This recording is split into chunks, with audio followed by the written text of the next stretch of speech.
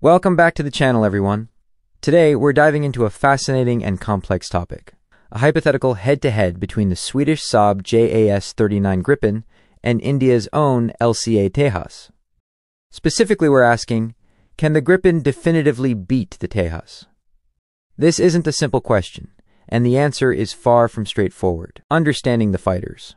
First, let's establish some context. Both the Gripen and the Tejas are fourth-generation fighter aircraft, designed for multi-role combat. However, they come from different design philosophies and technological backgrounds. HAL Tejas. Developed by India's Hindustan Aeronautics Limited HAL, the Tejas is a lightweight single-engine fighter. Its design emphasizes agility and maneuverability.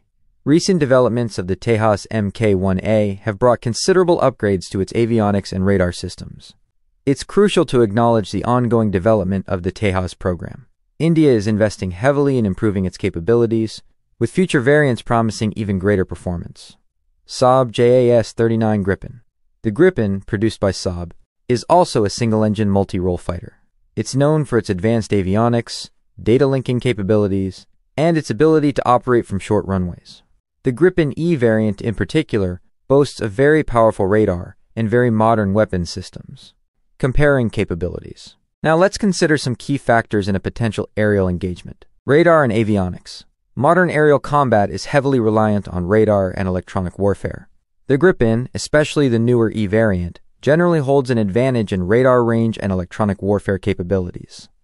However, the Tejas Mk1A brings significant improvements in this area, closing the gap. Weapon systems. Both aircraft can carry a variety of air-to-air and air-to-ground weapons. The effectiveness of these weapons depends on factors like range, accuracy, and electronic countermeasures. Maneuverability. The Tejas is designed for high maneuverability, which can be a crucial advantage in close-range dogfights. The Gripen is also very maneuverable, but the Tejas was designed with this as a very high priority. Data linking and network-centric warfare. Modern combat relies heavily on sharing information between aircraft and ground stations. The Gripen is known for its advanced data linking capabilities, which can provide a significant tactical advantage. Operational context. The outcome of any aerial engagement depends heavily on the specific operational context. Factors like pilot skill, support from ground-based radar, and the overall strategic situation can all play a decisive role. Conclusion. So, can the Gripen definitively beat the Tejas? The answer is, it's complicated. While the Gripen may hold advantages in certain areas, particularly in radar and data linking, the Tejas is a capable fighter with improving capabilities.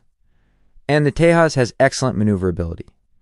In a real-world scenario, the outcome would depend on a multitude of factors. It's important to remember that both aircraft are valuable assets to their respective air forces, and both are constantly being upgraded.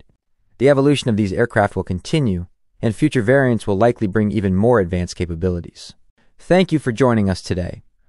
We hope this comparison has provided some valuable insights. Please leave your thoughts and comments below, and don't forget to subscribe for more in-depth analyses.